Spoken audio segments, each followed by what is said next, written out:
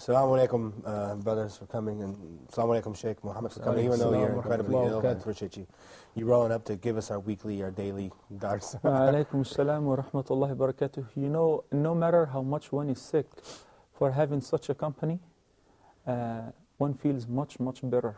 I feel like I'm alive, alhamdulillah wa shukr. We've been talking about the nushuz of women. What about the nushuz of man? How does a woman deal with that?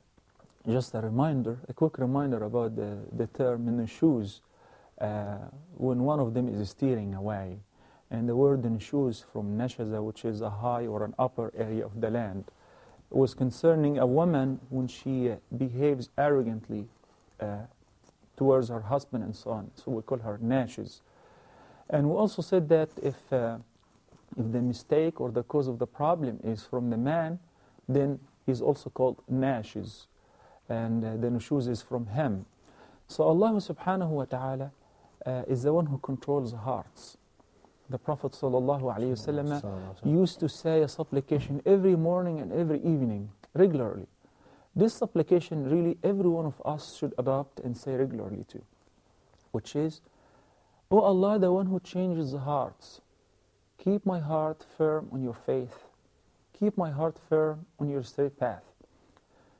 Hearts do change. And that's why Nabi sallallahu alayhi wa sallam used to supplicate and beg Allah subhanahu wa ta'ala to keep him firm. And Nabi sallallahu alayhi wa sallam was the best man ever. And he was instructing us that we are weak humans. We need Allah's assistance to keep our hearts firm and to keep our iman solid and increase it, not decrease it. Similarly, in every aspect in life, sometimes we're so much into love, and in no time that love can convert into hatred. You know? And that's why the Prophet ﷺ in one hadith, he said that when you love, do not love to the extreme. You never know. Maybe that one day the opposite will happen. And if you dislike or hate, do not hate to the extreme. You never know. Maybe one day that the person whom you hate that much is going to be a close friend. And I can't imagine the Prophet ﷺ seeing the man who killed his uncle, Hamza, we're talking about Wahshi, and accepting the fact that he have accepted Islam. He became a Muslim. He became one of his friends. And he does not subject him with any harm. He does not take revenge from this man.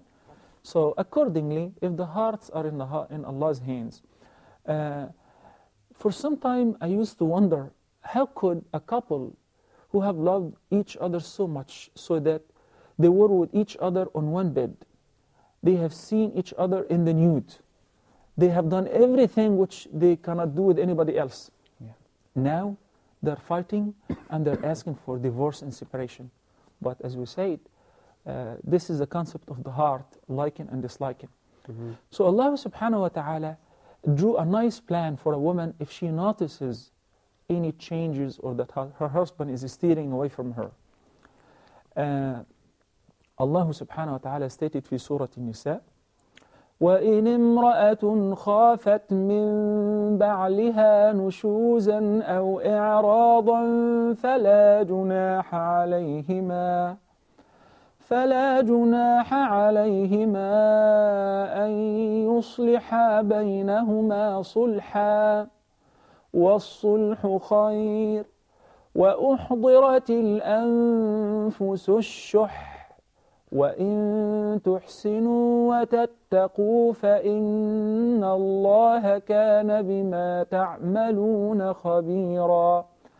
Allah subhanahu wa ta'ala is treating the problem from the roots, not superficially. If a woman notices that her husband is steering away from her, notices that any disturbance in the relationship, any cruelty, or her husband is turning away from her, let her do what? فَلَا جُنَاحَ عَلَيْهِمَا. There is no sin upon them to make a term of peace between them, based on the condition which they both have after finding out what is the cause of the problem. Trying to find out maybe that she's neglecting herself before him. She's ignoring his rights. She's not taking well care of herself. She's not adorning herself. She's not wearing a nice makeup before him. She's too busy with the kids after finding out whether the cause is from her, or maybe he's interested in another woman, and that happens a lot, right? Maybe somebody else is in his life. So there has to be a reason. After finding out what is the reason, a woman will start working accordingly, try to reconciliate, to be open with her husband, try to ask him in the open what's going on. So there were steps for man to follow, like to go from trying to reconcile to abandon her in bed and beating. So what are the steps that women should follow? Is there certain That's steps? a very good question. Because if a woman is not familiar with that, many women make a great mistake by saying when they see their husbands steering away from them, so they too steer away, and that widens the gap. That minimizes the hopes of reconciliation. But a smart woman would follow the following steps. Number one, examine the case, as I mentioned earlier. Examine herself first. Have I changed since we got married? Look at the beautiful moments and the good time which we had together. What was I doing to please him? What was I doing perfect that he liked in me? So I try to recall this and maintain it. If I'm perfect and I have not changed, and I only notice that the changes happen from him, then we will go to the next step, which is al-mukashafa, to open up and to confront. But there is a technique, Ismail, and there is a mechanism for confrontation. It is very easy to break, but it's impossible to fix. Not necessarily impossible in some cases. So I would say instead of trying to break, try to fix first. Prevention is better than cure, right? So you can sit in public, in front of his family members, in front of the children, and confront him with his mistakes. You have a change, you do this, you do this, you do that, and accordingly you will aggravate him, and he might take an action too, either by leaving home or by saying I'm not interested in you anymore, and so forth. So that's going to break. Even if we reconciliate, that's going to leave a bitter taste in your life and a bad memory and experience. But choosing the right time to discuss those issues with him. After maybe a nice meal, after going out together, perhaps buying him a gift, because the Prophet ﷺ stated generally, tahadu, tahabu. One of the means of creating love amongst ordinary people is to give gifts. What about amongst the couple, the husband and the wife? It doesn't have to be a very valuable thing, something that you can afford. Show him that you're interested in him. Show him that you're on the same commitment, being a good wife and a righteous one to him. By doing this, you're not belittling the value of yourself. You are fulfilling what Allah and His Messenger ﷺ asked from you, and you're receiving a reward for that, and you're keeping and maintaining the integrity of your family. What if all of that doesn't work? Then we have to sit and talk. What have made you change? Did I do anything wrong? I begin with myself. I say that, did I upset you? Did I disobey you? Did I violate any of your rights? And so on. If none of that, then so what's making you change? What's making you away from home, not paying attention to us, to the family, to the children, and so on? Nicely, trying to keep peace. Because Allah subhanahu wa ta'ala stated in the same ayah, وَالصُّلْحُ خَيْرٌ. As-sulh, making peace, is better. Better than what? Fighting, making war. He didn't say. But the alternative is breaking, divorce, right? Yeah. So as-sulhu khayr. And the master of ceremony here is going to be the wife, the smart, intelligent wife, who's trying to keep peace and trying to maintain the integrity of her family. After confronting the husband in the most suitable time and verifying what's wrong, we come to the next step, which is reconciliation. The Prophet ﷺ said in one hadith that, shall I not tell you about your women in paradise? They said, sure, Ya Rasulullah. He said about the qualities of your women in paradise that one, whenever her husband gets upset with her, that she puts her hand in his, not from far away. No, she would draw close to him. She would try to approach him nicely and reconciliate and saying that there is no way that I can sleep while you are still upset with me. Many people think that by doing so you're belittling your value. You're showing him that you're in need for him. But by doing so, you're capturing his heart. You're enslaving him. You're making him like your young boy, young girl. Why? Because before that, he cannot resist this kind of treatment. You know? So, you do your best. At least that will show exactly where the mistake is coming from and whose fault is it. What do you think about that, Yasmin? I think it's a great plan. It's a divinely inspired plan. So Allah subhanahu wa ta'ala tells you how to reconcile your marriage as a woman and how to reconcile your marriage as a man. You have to follow that more so than following, self-help books and, the local psychiatrist, the wedding counselor, or marriage counselor, anything like this. Allah is better prepared to know His creation than we are. As you said, that problems happens, and they happened in the life of the Prophet ﷺ and with his wives. They happen with us in our life too as well. The moment my wife comes to me and say that, I'm sorry, look, I'm sorry. And I realize that she said, I'm sorry, maybe it was my mistake. And I analyze the situation, that forces me to say, I'm sorry. No, I'm the one who's sorry.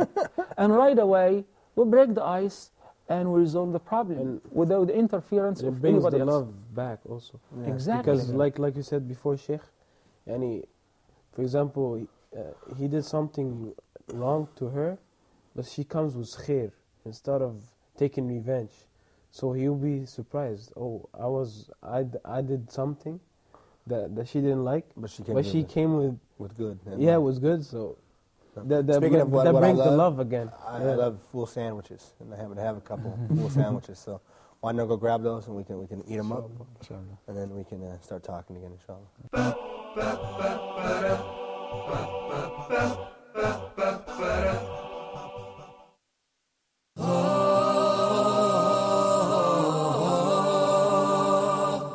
Inshallah, on the straight path, we would like to discuss the niqab from an Islamic and social political perspective. So sometimes some non-Muslims, they might not understand the full Islamic pictures. Anyone can say anything about it. Yes. So who speaks for Islam? Mm-hmm. This is the biggest question. Who speaks for Islam? Mm-hmm. No, they are not sinning. They are not sinning, but we are talking about now the general ruling. Mm-hmm. They are not sinning, but they are going against what has been established. It is his own ijtihad at a specific time. People would see it as threat. A threat. Exactly. Mm-hmm. How do we explain to them it's not really a threat, it's actually good for the country as well? But if we don't participate, how would we ever reach to our rights? Can you clarify with us what should be the level of political participation of the Muslims in the West? Yeah.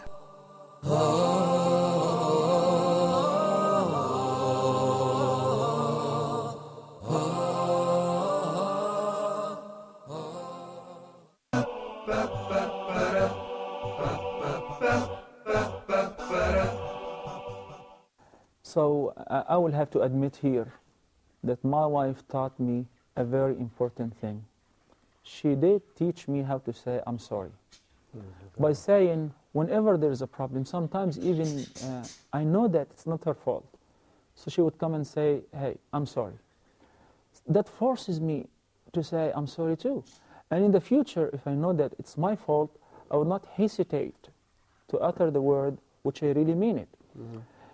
Keeping in mind that Allah subhanahu wa ta'ala, as we mentioned before, He admired the righteous people, whether men or women, saying, among their qualities, وَالْكَاظِمِينَ الْغَيْظَ وَالْعَافِينَ عَنِ النَّاسِ وَاللَّهُ يُحِبُّ الْمُحْسِنِينَ.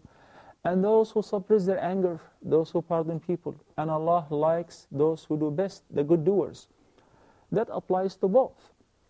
So, it doesn't mean that because she's at fault, that I have to wait for her to say, I'm sorry, and she has to kneel down and beg me for forgiveness. This is not the quality of an honorable man.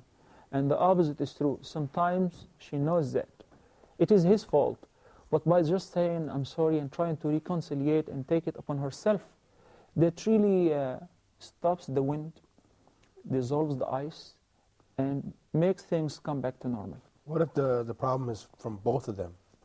What if they're both doing their thing? We did talk about the causes of the problems, either from the wife, or from the husband, or from both. The term for having, when the argument between the couple reaches to its maximum extent, where there is a dead end, that's called shiqaq, which is a breach or a breakdown. Allah subhanahu wa ta'ala also treated that. He says, Azza wa Jalla, وَإِنْ خِفْتُمْ شِقَاقَ بَيْنِهِمَا فَبَعَثُوا حَكَمًا مِّنْ أَهْلِهِ وَحَكَمًا مِّنْ أَهْلِهَا إِنْ يُرِيدَا إِصْلَاحًا يُوَفِّقِ اللَّهُ بَيْنَهُمَا. Allah subhanahu wa ta'ala prescribed, if you guys fear that a breach might happen in their marriage life, then send حَكَمًا مِّنْ أَهْلِهِ وَحَكَمًا مِّنْ أَهْلِهِ, an arbitrator from her family and another one from his family. So we're having a representative from both parties. إِن يُرِيدَ إِصْلَاحًا. Here the scholars of the linguistics would make some more elaborations, whether the pronoun here, إِن يُرِيدَ, is returning to the couple or to the arbitrators. In either case, if the couple are looking for peace and interested in reconciliation, Allah subhanahu wa ta'ala will cause reconciliation between them. And if the arbitrators find out that actually there is no problem and it's fixable, then Allah subhanahu wa ta'ala will also make a cause of reconciliation between them. But how much power does the arbitrator have? That's a very important question, because it's related to fiqh and legislation. Because when we select the arbitrators, we select them on certain conditions and bases. We do not just select any person. As a matter of fact, they can send an arbitrator from her family who can break more than fix. Very angry person, and he will be biased, will not even listen to the other party, and right away will make a decision. Say, hey, she's our daughter and we want her back. Okay? The same case can happen with an arbitrator from his side, from his family.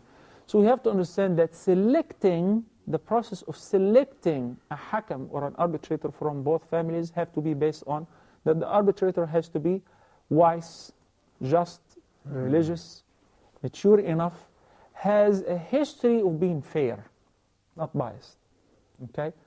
So how much power and authority they have, this is very important. The jumhur of the Muslim scholars, the vast majority of them, agreed to the fact that the arbitrators have the power either to reconciliate and join them back, or to separate them, and that separation, that's a form of divorce where even if the husband disagrees, that's applicable. She's not his wife anymore. That is a statement of the vast majority of the ulama. Some scholars like Shafi'i or Hanafi said that they don't have the power of separating, they only have the power of arbitrating and reconciliating. However, we have amongst the seerah and the history of Islam what shows that the arbitrators have this power of either reconciliating, or when they find out that they have reached a dead end and the woman has been treated unjustly, that to remove this injustice and give her freedom. Imam Ali, may Allah be pleased with him, happened to have a case where a couple came before him with their families, and each family presented an arbitrator. So Ali ibn Abi Talib, may Allah be pleased with him, asked the arbitrators first, do you know what's your role? Do you know what you're supposed to do? And he informed them with what they're supposed to do, how much power they have. Then, as he explained to them the concept of reconciliation or separation, he asked the woman, do you agree to that? She said, رَضِيتُ بِاللَّهِ وَرَسُولِهِ حَكَمًا. I have accepted Allah and His Messenger as a judge, and their judgment as an effective judgment, because Allah subhanahu wa ta'ala is the one who suggested the arbitrators. As he came to address the husband, he said, أَمَّا التَّفْرِيقُ فَلَا. I accept everything except giving them the right to separate us. So Imam Ali addressed him saying that, كَذَبْت, you've lied. You either accept the fact that they have this power or not. So from this we understand that the predecessors, the companions of the Prophet ﷺ understood that the arbitrators have this power. In addition to, I think, last time we discussed when Aqil, the son of Abu Talib, Ali's brother, may Allah be pleased with them, got married to Fatima, the daughter of Utbah. And Fatima was a very wealthy woman. She said, don't worry about anything. I'm going to take care of all the spending. But with one condition. What is it? Not to marry another woman as long as you're marrying me. And he accepted that. Okay. So whatever happened is every time he would come home, she would pronounce how much she's missing Utbah wa Shayba, who have died as kuffar. So one day he came and she was saying the same. And he was very, very angry. So she said that, where is Utbah and where is Shayba? They were great opponents of the Prophet ﷺ, her family members, a father and a brother. He said, well, when you enter the fire of hell, you will find them on your left-hand side. So she was very angry with him, and she wore her clothes, she put them on, and she went to the Khalifa who was Uthman ibn Affan, radiyallahu ta'ala anhu. So Uthman ibn Affan sent two hakams, two judges, two arbitrators, Abdullah ibn Abbas and Muawiyah. Abdullah ibn Abbas decided to separate them. Well, Muawiyah said no. He was looking for reconciliation. So when they figured out that the arbitrators would have this power to separate them, and they were in love, so they went home and they reconciliated their problem by themselves, and they took care of it. So they didn't need the interference of the arbitrators. That shows us also, since Abdullah ibn Abbas had this power, he was an arbitrator, to separate them if it is needed, that the hakam has this authority and this power. This is always the last result, right? The last step is the arbitrator. So Sheikh, arbitrators, they could be outsiders. It hasn't got to be from the family. Let me tell you this. In some cases, people who live in the West, people who don't have family members, people come to us and say that we're having a problem. We are their families, right? And we represent them fairly, whether the husband or the wife. By the way, in many cases that we have counseled some marriages where the couple have loved each other for years before they got married. And you see them coming to a breach and a breaking point, to the point that they really dislike each other completely. Why? Because I believe that Islam is not functioning, and religion is not at work at home. فَإِن كَرِهْتُمُوهُنَّ فَعَسَى أَن تَكْرَهُوا شَيْئًا وَيَجْعَلَ اللَّهُ فِيهِ خَيْرًا كَثِيرًا. If you dislike them, it may be that you dislike something which Allah will bring a great deal of good in it. You never know. So one should keep that in mind. The last resolution should be divorce. Divorce. And, in the West we always say it's cheaper to keep her. Yeah. Well, basically because of the 50%. Yeah, because they take all your stuff. There is something I still can't understand. You said that the arbitrators have the right to divorce them if they found out that this is the solution for the problem. But how come, how divorce can take place without the husband saying it? What if he doesn't want to do it? Let me give you this reference first of what we're talking about. An incident took place during the life of the Prophet ﷺ. A man by the name Thabit ibn Qais was married to a pretty woman. Okay? She came to the Prophet ﷺ. He gave her a garden as a dowry. She came to the Prophet ﷺ and she said, Ya Rasulullah, there is no way that I can be covered with the same cover with him. No way. I just dislike him. She didn't like the way he looks. Okay? She didn't like the way he looked. And she said, Ya Rasulullah, إني أكره الكفر في الإسلام. I'm afraid that I'm going to behave un-Islamically while I'm being a Muslim, by not taking care of my husband and giving him his rights. And why is that? She actually said, Ya Rasulullah, I saw him coming amongst a group of people. He was the ugliest one of them. He was the shortest one of them. And she kept saying, Ya Rasulullah, I just don't like him. He was the ugliest one of them. So the Prophet ﷺ said that, well, would you give him his garden back? She said, sure. Take it. So the Prophet ﷺ said to Thabit ibn Qais, divorce her. Give her take your garden back and let her go. There are certain cases where you will be very comfortable saying, man, just divorce her.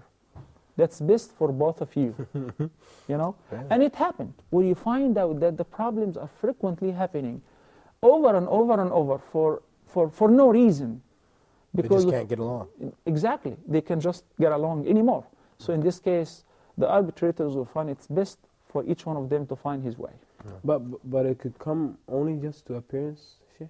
To? For example, I'm married to a woman, and after she got pregnant, she got really fat. So because she got ugly, before she was pretty, but then so I It divorced her. says who just for that that being reason. fat, that means ugly. No. Abdurrahman. Come on. What about if you... No, I mean like. what about if you people turn... are like that? Is that Let me tell you available? this. Remember, guys, what I said in the beginning, that if the couple choose each other based on the religious commitment, if that is remained, that is the quality which I'm looking for. It's that time you to get pray. older, you get fatter, that's irrelevant. That's part of life, too, to get old and fat. It's time to pray. It's time to pray. So, Let's go. yeah, let's go. Get our wudu on and then go make some salat, inshallah. Jazakallah khairan for coming by. Assalamu alaikum. Assalamu alaikum.